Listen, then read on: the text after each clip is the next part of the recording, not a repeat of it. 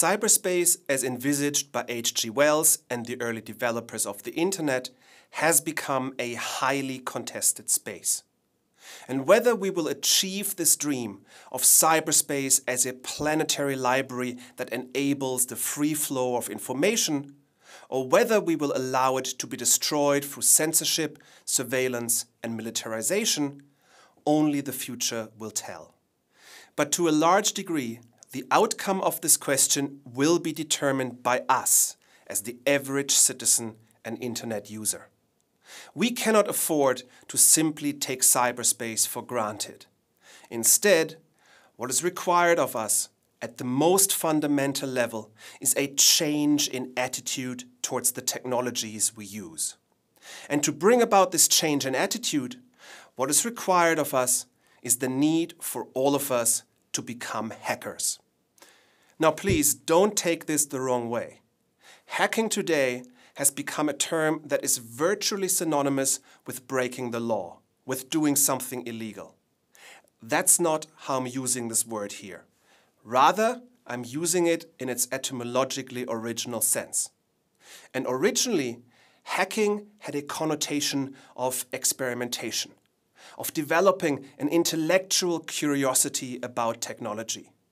It's about actively encouraging a new form of digital stewardship, which Ron Deibert argues should encourage us to question the technological world we have become immersed in. We should not only question authority, which is a common phrase used all the time within higher education circles, but also question technological authority, question the systems that surround us, the infrastructure upon which we depend. Where does that information go? Who has access to it? Under what conditions? What's happening to the data that I give away, that I emit as each second goes by and I'm going about my daily life?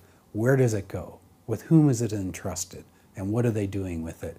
That is an act of digital stewardship today that I think we need to encourage among all people. And the hacker ethic, to me, gets at that notion in the most appealing way. Becoming hackers, therefore, means for us to stop taking technology at face value, as something magic. Instead, we need to unwrap it, open it up. We need to get into the habit of understanding how technology works beneath the surface. With information technology increasingly becoming the intermediary of our lives, of how we obtain information, knowledge, and understanding, we need to think about what's happening beneath the surface of the screens in front of us. Ask yourself what's happening to the email you send. Don't just skip over the end-user license agreement, but read it in detail.